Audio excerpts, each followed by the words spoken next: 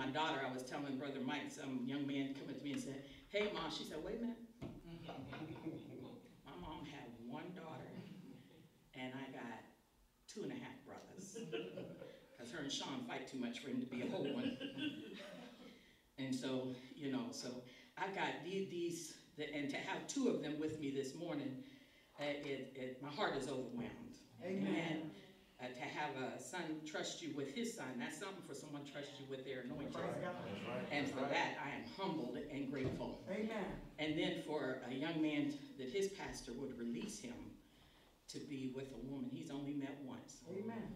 And a female pastor at that. Okay. Y'all don't know how humbled I am. That's right. As a native from the great city of Detroit, Mike Sears was born and raised on the east side and signed his first recording contract at the age of 15. Delonte, there's still hope. Since that time, Sears has been in the entertainment industry, performing as a rap artist, doing some singing and some acting work. His genuine love for the arts has also afforded him the opportunity to work in several stage and film productions with several upcoming projects in the works. His most notable work has come through the stage play called Boss Lady that was released on DVD nationwide at Walmart and various other retail and online outlets. Also, his work with another stage production entitled Beat the Streets is beginning to gain regional and national attention as well. As an artist, he is currently in a singing group called Antidote in Audio, who currently has a single playing around the country entitled Love Song Written for Me. Sears is also has a Christian rap artist with a solo project in the works. Sears is also, okay, beyond the stage, Sears has worked extensively behind the scene, doing some promoting, marketing, sales, managing, A&R, and artist product development, concert promotions, and event coordinating, giving him over 25 years of experience. Sears has been instrumental in such events as the International Gospel Music Hall of Fame and Museum Induction Ceremony. Amen. The Dr. Dorinda Clark Cole Singers, Musicians and Artists National Conference, as well as doing stints with Duron Records, Detroit's Talented Extravaganza, and Universal Music and Video Group. He don't do nothing. On the education side, well, thank you, Sears has earned an undergraduate degree in music industry management from Ferris State University and also obtained his master's degree from Full Sail University in entertainment business. He has several certificates as an associate recording engineer, one for small business management, another for visual merchandising. Sears says, "I hope to reach young people, the young at heart, and all those who like to keep it real and deal with their issues holistically," says Sears. "I see using entertainment as a bridge to reach the youth and the elders, gospel and secular, and stretch across racial, economic, cultural, and religious divides."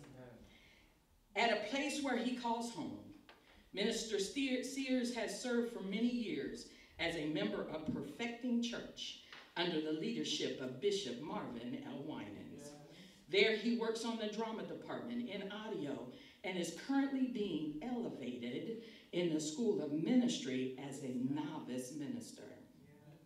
Sears' ultimate mission and goal is, as he states, to reach the people. Bishop Winan has always taught me that ministry means people. So I hope that I'll be able to represent Christ well as I'm given the opportunity to serve his people through various forms of ministry. Amen. As you stand to your feet and help me by saying, "Anointing, fall fresh on me." Stretch your hands this way for the anointing to fall fresh on Minister Mike Sears. Anointing on me.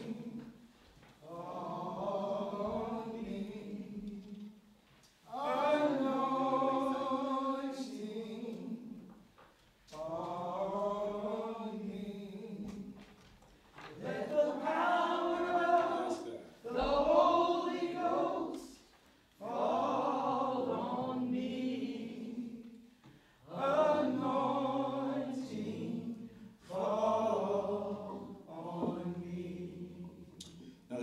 God a hand clap. You can do better than that. Talk about the Lord of Lords, the King of Kings. Hallelujah. He's so worthy to be praised. Please take your seats. I pray that I won't be before you any longer than the Lord would have me to be. I only want him to be in our way, so I want to get out of the way and move straight to the assignment. Thank you. Thank you for this opportunity. Already the service has been saturated. The prayer, the praise and worship, the people of God, Pastor Theda already exhorting. I really can just give the benediction and we could leave from here. But I do believe even as God has saturated this place, only thing left to do is just go a little bit higher. Amen. Amen. Again, thank you for Pastor Theda extending me this opportunity.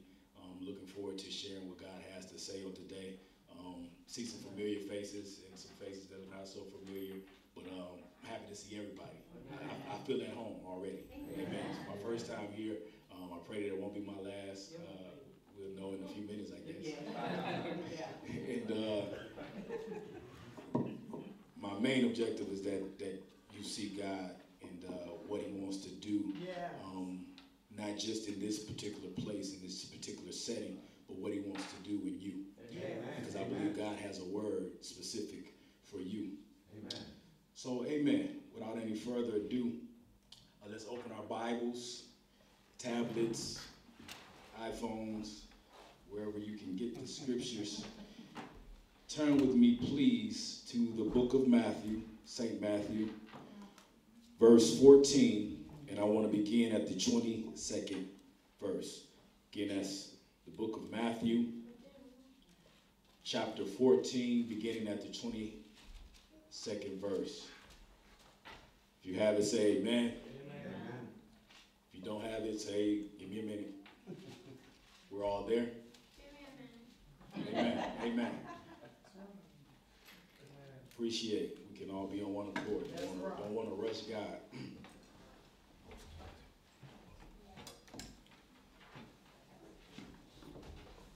Very familiar to some of you, passage of scripture, but I pray that God will deliver it in a way that maybe you have not heard it before. Amen. As it's already been stated, there's a shift going on in the atmosphere. Shift is just a big word for change. That's right. And a lot of us need change. That's right. Sometimes we've been doing the same thing the same way. Say so. And we're expecting different results, and by definition, that's considered insanity. That's right. And God didn't call us to be insane. He said we're strange, but we're not insane. Right. And so he wants us to be in our right mind, and he wants us to have a word that will keep us and take us to the very place that he wants us to go. Yeah. Matthew 14, chapter 22, and I'll read and conclude at the chapter 14, verse 22. And I'll conclude at the 32nd verse, starting at verse 22. And it reads, "And straightway Jesus constrained his disciples to get into a ship." Someone say constrained. Constrained. "And to go before him unto the other side, while he sent the multitude away. And when he had sent the multitude away, he went up unto the mountain apart to pray." Yes, sir. "And when the evening was come, he was there alone. But the ship was now in the midst of the sea, tossed with waves, for the wind was contrary." Say, the wind was contrary. The wind was contrary. "And in the fourth watch of the night, Jesus went unto them walking on the sea." Yes. Say, Jesus was walking on the sea. "And when the disciples saw him walking on the sea, they were troubled, saying, It is a spirit," or a ghost. "And they cried out for fear. But straightway Jesus spake unto them, saying, Be of good cheer, it is I. Be not afraid." And Peter answered him and said, Lord, if it be thou, bid me to come unto thee on the water. And he said, come. When Peter was come down out of the ship, he walked on the water to go to Jesus. But when he saw the wind boisterous, say the wind was boisterous, he was afraid. And beginning to sink, he cried, saying, Lord, save me. And immediately Jesus stretched forth his hand and caught him and said unto him, O thou of little faith, wherefore didst thou doubt? And when they were come into the ship, they being Jesus and Peter, the wind ceased. Say with me, the wind ceased. Please be seated. Amen. I want to take my scripture, or I want to take today's message. If I was to give it a title, I would go back to the 27th verse, where it says, But straightway Jesus spake unto them and said, Be of good cheer. Yeah. It is I. Be not afraid. And again, for a few moments, I just want to use as a title, Faith is not fear. Amen. Tell your neighbor, say, faith is not fear. Now, I'm going to give you what they call the small print, the underlining clause. Yeah. Today's message is about faith. Yeah. I want you to understand what I'm getting at, what God wants to do. He wants to identify and increase your faith. But in order to do that, I'm going to have to, as delicately as I can, show you what faith is not. And today we need to know that faith is not fear. So I'm going to take my time and just go through the scripture. We won't be long, but I'll take enough time so you can understand the uniqueness of the scripture and what I believe the intent for the writer writing it, the author of the scripture, and how in the audience in which he presented it to. Let me pray real quick. Father God, we thank you. We thank you for this day, for this is a day that you have made, and even now we're rejoicing and we're glad in it. Even though this is a day that we've never seen before, as I speak faith over your people, Lord God, we believe that you're going to have the victory over today. And because you have the victory, Lord, you've given it to us. I decrease even now, Lord God, that you may increase the more. Allow the people to see thee and never be impressed by anything that I've done or even are yet doing, Lord God. Allow you to be visible and yet present in this place and take the people further. Lead them with the word, Lord God, that will guide their steps and allow them to do the very thing that you've called them to do. In this day, we say thank you and amen. Amen. I think today is unique. Today happens to be 12/17/17. I happened to notice that when I was filling out my offering envelope. I don't know, maybe you get double for your trouble today. I don't know what your 2017 has looked like, but we're literally 2 weeks out from starting again, from beginning again. The reset button is about to be pushed. And that literally means I get a chance to do over. There's nothing like a do-over. And it doesn't always mean a do-over means that what you've already done wasn't okay. But a do-over means I get a fresh start. That's right. And I get to start it again. I mean, can you imagine your bank account being filled and then you get a do-over? Like you get a double. So I just believe God is going to do double on today. So receive, even though we're talking about faith, in addition to knowing and understanding and getting a better idea of what faith is, you're going to also understand what faith is not. So when the enemy comes up against you like a flood, you'll be able to identify and say, no, that's not God. Yeah. And so I'm going to give you some artillery to be able to defend yourself against those things. Yeah. So real simple.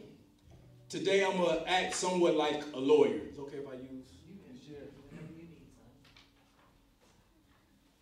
son. I believe God has sent me here today to defend the faith. Yes. Far too long, we've allowed the enemy to attack us. That's right. And us, as people of God, a lot of times we don't do anything. Yeah. We're supposed to be meek. We're supposed to be humble. But God didn't allow. God has given us power. Right. For the scripture simply says, God has not given us the spirit of fear, but of power, of a sound mind. You understand what I'm saying? He hasn't given us a spirit of fear. So for a few moments again, I want to act as a lawyer. And I'm here today to defend faith. Yeah. See, faith is on trial today. Yeah. Faith has been falsely accused as fear. Yeah. And the picture is clearly painted in the scripture, and as we go through it, you'll be able to see it a little bit better. But I'm just giving you my opening. So faith is on trial, and you as the jury, you as the people, you as the witnesses are going to have to get faith free on today. Yeah. Well, come on. Your faith needs to be free on today. Yes. Come on. Because it's been bound for too long. Yeah. God says, I'm going to do, and your faith says, I'm not sure. Wow. God says, I've already done it, and your faith says, but it don't look like what you said. God says, but I'm your God. And you say, but I need to pay these bills.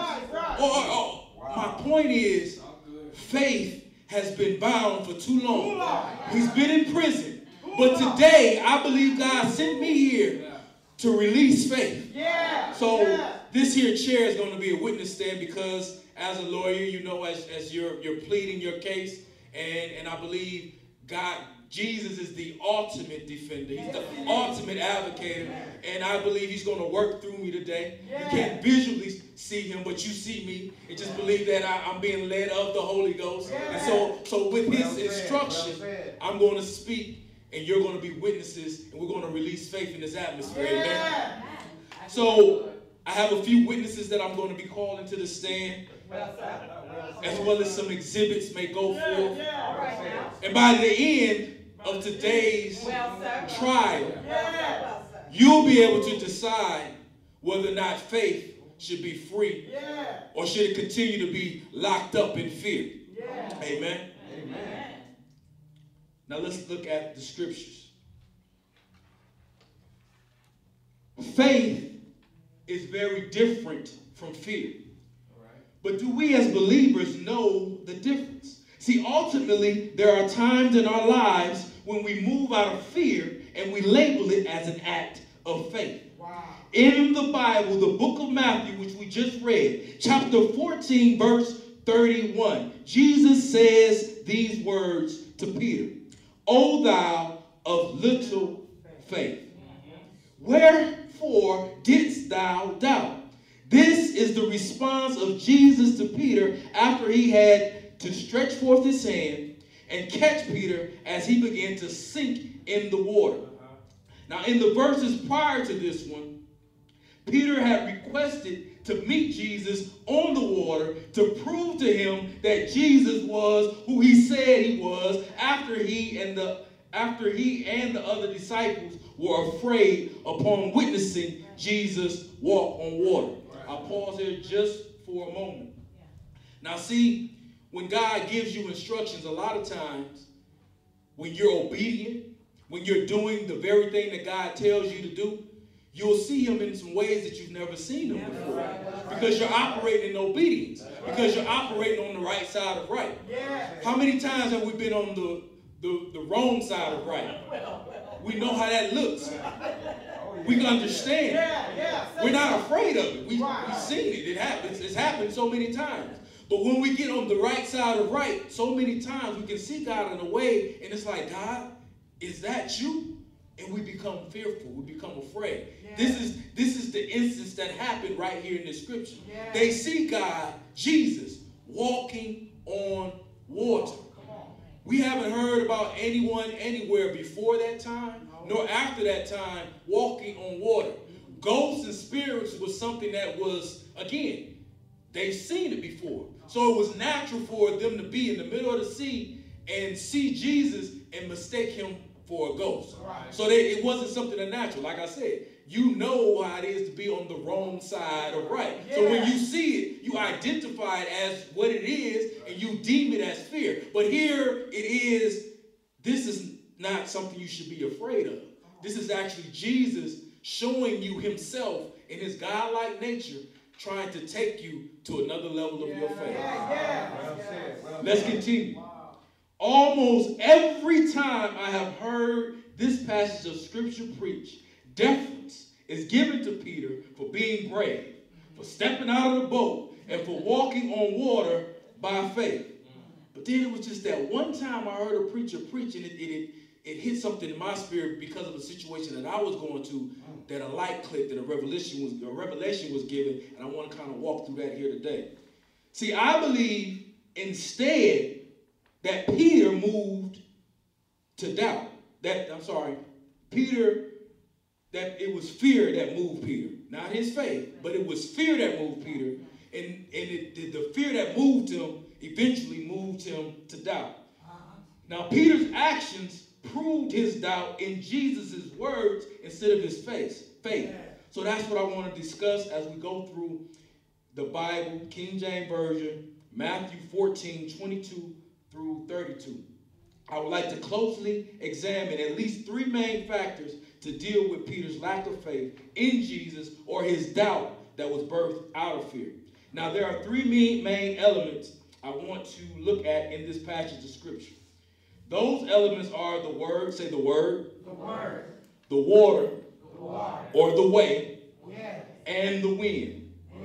Each element, now, if you didn't know, this is my opening argument.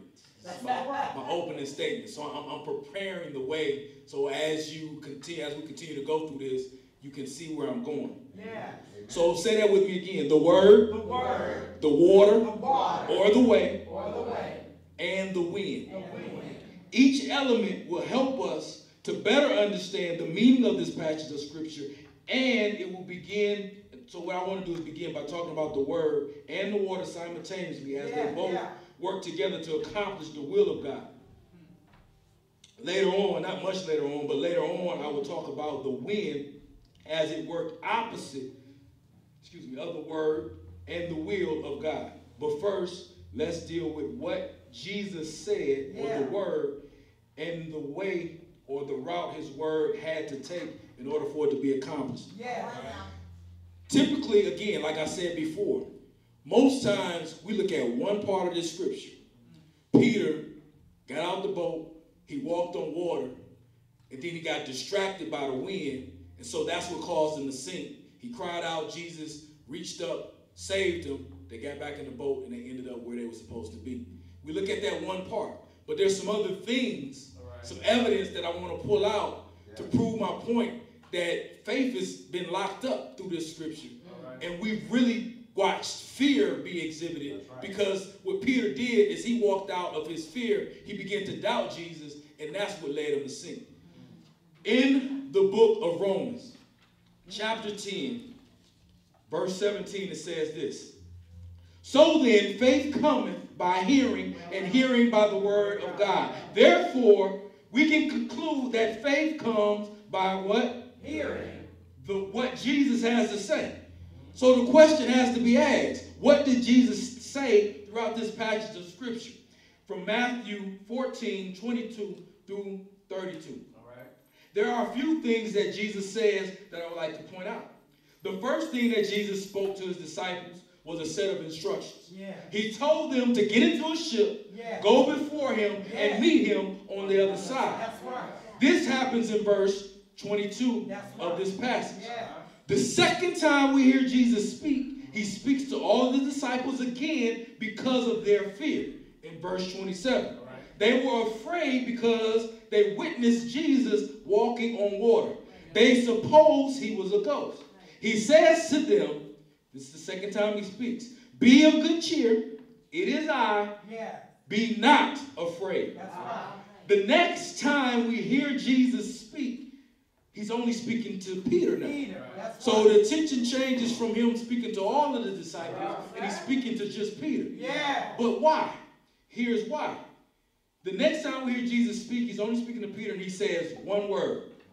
Come. Yeah. The last word we hear Jesus speak in this passage of Scripture leading up to verse 32 is in verse 31. He says to Peter, O thou of little faith, wherefore did thou doubt? Now there's a total of 4 times that Jesus speaks throughout this passage. The first 2 times he speaks to the disciples, and the last time he speaks again to, or the last 2 times he speaks only to one disciple. That's Peter. Now when Jesus speaks, he gives a command. He constrained. That word constrain is important. Yeah. Because what he's doing, he's compelling the disciples, or he's literally forcing them, saying, look, this is what you're going to do. Right. This is not up for negotiation. That's right. I don't need your input. Right. I don't need you to tell me what you think is best. Yeah. This is what you're going to do, and this is where I'm going to meet you. Yeah. Get into a boat, meet me on the other side. Yeah. This again, they didn't discuss it. There was no back and forth. What we see next is that they're doing exactly what Jesus commanded them to do. Yeah. We like that a lot of times because initially when God speaks, we're just happy that he's speaking. We're happy that he's talking to us because we've been praying, we've been seeking him, and God has finally given an answer to our prayer. He's finally reaching out and touching us and saying the very thing that we've wanted him to do. So we're excited. So we're eager to run off and do the very thing that he said do, which is what the disciples did. But here, let me go a little bit further. As he constrained the disciples to get into the ship and meet him on the other side, they all started out following his word, but then something happens that makes them afraid. As I just stated, they see Jesus in a way that they had never seen him before. They see him walking on water, and this can obviously be scary if you can imagine. If you've seen anybody today walking on water, you would kind of wonder, what is this? Because again, it's something that we've never seen before. Now, what is important here is to notice Jesus' word.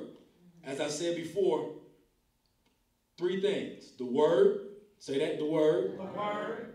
The water of the way. The water of the way. And the wind. The wind. So I call my first witness to the stand. We're talking about the word. What did Jesus say? Anytime we're walking through life, especially in this faith walk, we have to always revert back to the beginning. What did he say?